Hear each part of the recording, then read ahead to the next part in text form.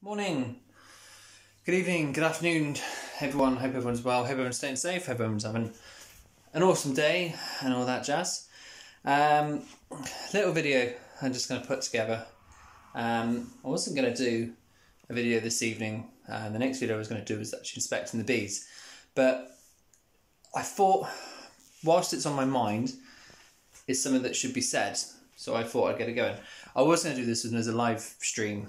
I was going to making up some sugar feed, some sugar syrup for the bees, and I was going to do a little live feed and all that sort of stuff. But unfortunately, what I didn't want to happen is it turned into a bit of a rant, and so I was a bit worried that if I did a live, it might turn that way. But at least this way I can kind of think about what I'm going to say before I say it. If you want to watch a rant, go and watch my YouTube video when I put a bit of a rant about YouTube.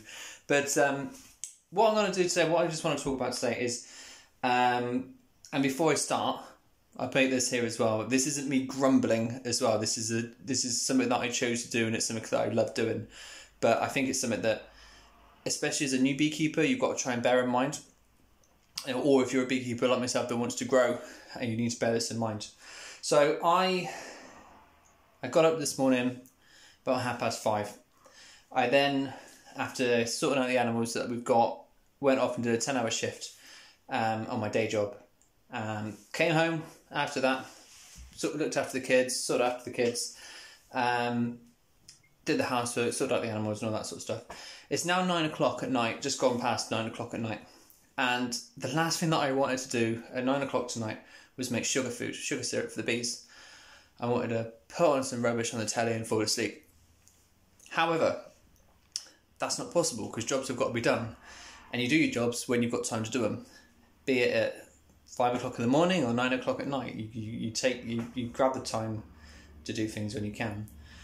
And what I think needs to be said, and what I think new beekeepers especially need to understand, is that when you are beekeeping, it isn't just visiting the hive.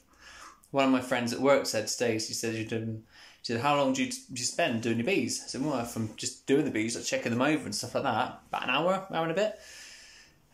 But what isn't really always thought about is the time that it takes beekeepers behind the scenes of, the normal bee stuff, what they're doing, making frames, be it making boxes, be it repairing boxes, be it doing the sugar syrup, be it preparing pollen patties, anything like that, the things that don't normally get seen. And if you're a new beekeeper, you need to keep in mind that it all takes time. There is a lot of work to do and not always enough hours in the day. And so when you get to about 9, 10 o'clock and you want to put your feet up and do nothing, you just need to keep it back in your mind saying that these animals, these bees, these girls, they depend on you to get them through sometimes. Like now, I said, if they're going to need feed, I need to make feed, I need to give it to the girls. You can't skimp on that. So just be prepared that it isn't always get up, go and do the bees, come home, job done. There is a lot of work behind the scenes, and there's a lot of things you need to be doing with the bees as well. So that's pretty much all I wanted to say, really. I said, if you're new beekeeping, if you're a beekeeper that wants to grow and things like that, just remember, I said, everything takes time. The more beehives you've got, the longer it takes.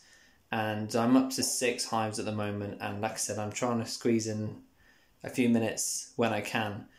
And you just need to remember that sometimes you don't want to, you don't want to carry on, you don't want to get up, and you don't want to go and make the bee food, you don't want to do this, that and the other, but you have to. You just bear that in mind. So what I really wanted to say on that front. Whilst we're here, I will mention as well, I've just checked over the subscribers. We're up to about 230-ish subscribers now, so thank you so much.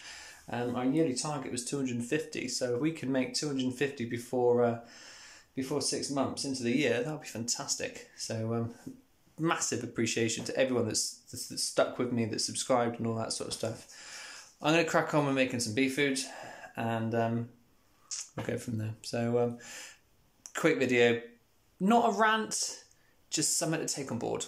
So take care of yourself, all the best to you, bye bye.